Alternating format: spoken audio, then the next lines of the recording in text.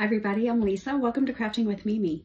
So today I am going to do a really quick craft because I have a date tonight. So I got these at Walmart. This is a 3-pack of these little shadow boxes and they're not quite 6 by 6. I just measured them, but I'm going to use all 3 of these. And what I'm going to do first is just stain them. I mixed this sage color with fern color because they're both almost out. And then for one of the colors, I mixed a little yellow in it. So for the first one, I'm gonna use the one that I mixed yellow in.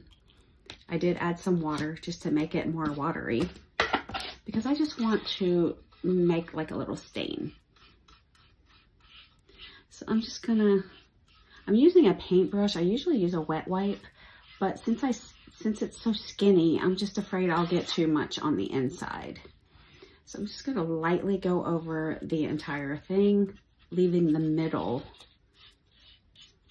alone.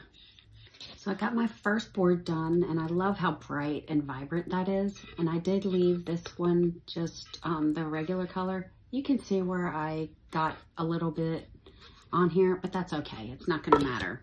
I'm gonna get my second color. I'm gonna leave my paintbrush dirty. I don't care. It's not gonna matter. And I'm gonna use, you can see where it's like pretty sage color. Maybe a little darker than sage because remember I mixed the color fern with it, which is much darker than sage. But I'm just gonna give these last 2 a coat of this. So I got all 3 of my boxes done. I'm gonna give them a quick dry. So now that that's dry, or these are dry, I'm going to be using this gorgeous napkin. I love how pretty these leaves are. I just have this thing about florals and leaves, but look at the pretty little butterflies that are in it. So I'm just gonna cut this into 4 parts. And I'm gonna put these in the boxes so each one is gonna look different, which I love. So to separate my plies, I got a piece of painter's tape here. Sometimes you can find it pretty easy like that. Wow, okay.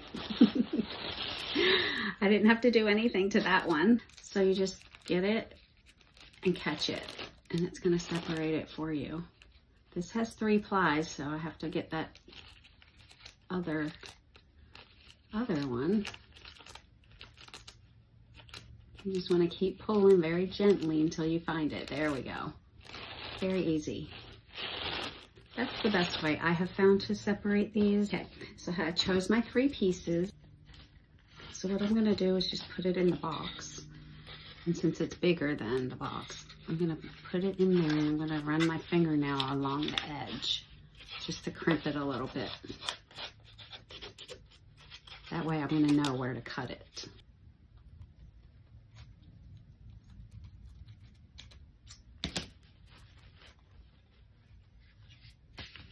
Good. So this is how this one's gonna look. Isn't that pretty? Love it. Okay, I'm gonna do this to all of them. And then when I'm done, I'm going to take some Mod Podge. Just regular Mod Podge. You can use glue. But that's okay. So I'm just gonna spread a good layer on the bottom of the box. It's nice and even. And I'm gonna put down my napkin. Down with my hand. Y'all know I don't mind wrinkles. They are invited, actually. I'm gonna let this dry. I'm gonna do the other 2 pieces and then I'll be back. So I have those all done. This one I couldn't fit a butterfly in because I wanted it to look different. You can see that there's butterflies in this one and this one. So I want it to kind of match. This is the middle one. So I'm gonna try to work it in here. And I think that is the perfect spot. You can always layer, it doesn't matter. I'm just gonna put a layer of Mod Podge right there. And just set it right on top of that leaf.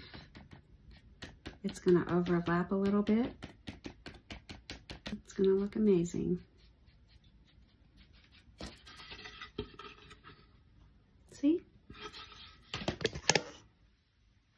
I'm just gonna turn them over. I'm gonna make sure they're the right way.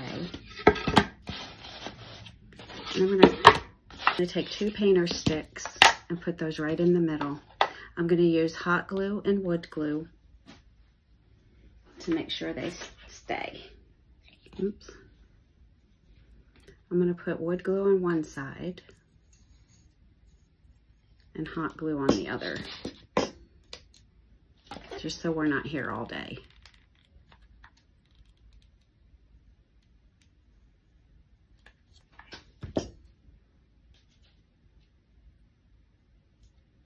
This is going to keep them together without me having to do much work. When I turned it over, I realized I had 2 of the same pattern next to each other, and that bothered me. So I quickly moved them around before it's set up, and now I really love it. You're going to notice I added some hot pink accessories to this, as well as a little bit of greenery, just to bring out the colors in the flowers to make them pop more. I love how this turned out. The details in this napkin are just incredible. I love this piece. Let me know what you think about it in the comments. And if you enjoyed this, be sure to give it a big thumbs up, and be sure to subscribe to my channel if you haven't done that already. Just hit that subscribe button as well as the bell. That way you'll know when I upload another video. I hope you have an amazing rest of your day, and I will see you next time. Y'all, something I forgot to mention in the video is that the napkin I used is part of my spring napkin bundle. It is not pictured yet because I just got this and I just couldn't wait to use it before I made the video and before I got it on my website. But if you go to craftingwithmimi.com, you will find the spring napkin bundle is on sale right now. It's free shipping, so take advantage of that while you can. I left a link either in the description or in the comments, depending on where you're watching from. So that's all I have for now. Bye.